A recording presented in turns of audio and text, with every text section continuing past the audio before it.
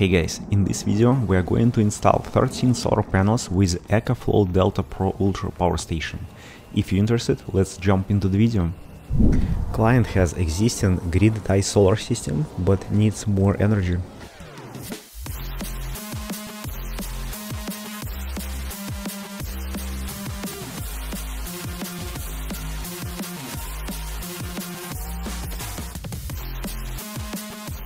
We're using iron-rich racking, flash foot 2 roof mounts with metal flashings and XR100 rails.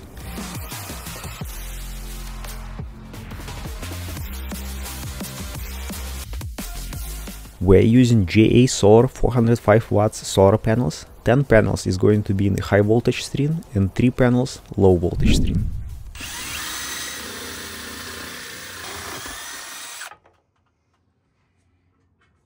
Now I'm installing flashing for EMT conduit, and this conduit is going to connect junction box on the roof with the APSmart junction box in the garage.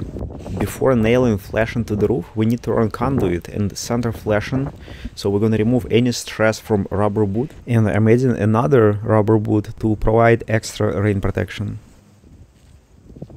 Now we have all rails installed and the conduit connecting low voltage array with the high voltage array, and all wires going into junction box. After nailing flashing, we need to use just a little bit of caulking to seal the nails heads. Because we are installing panels on a dwelling unit, we will need to use rapid shutdown, and we're going to use APSmart, and our run is going to be in a metal conduit in the crawl space. After running all wires, we can start installing solar panels.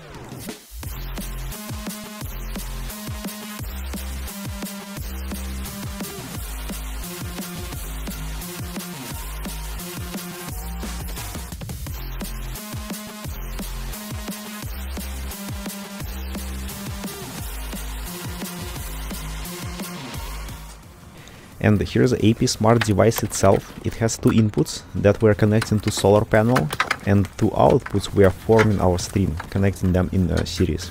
It's gonna be a lot of wires under each panel because we have lone wires from solar panels and lone wires for APSmart. The easiest way to organize all of them is to clip APSmart as close as possible to the rail and then zip tie all of these wires.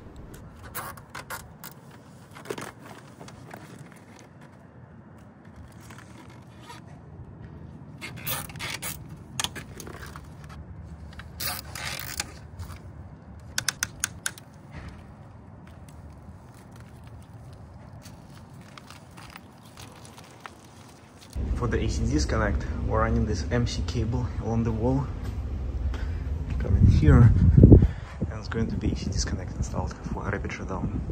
For AC disconnect, we need to get power from Ecoflow Smart Panel, so in case of power outage, we still have solar panels producing the power. And disconnect is going to cut power between Smart Panel and APSmart transmitter. Now we can connect PV wires, turn PV switch, and we're getting 4.1 kilowatts of power.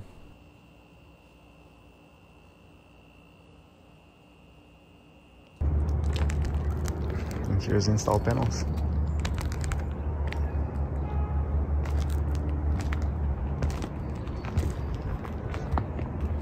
Alright guys, that's all about this video. I hope you'll find something useful here, and as always, thank you for watching and I will see you in the next one.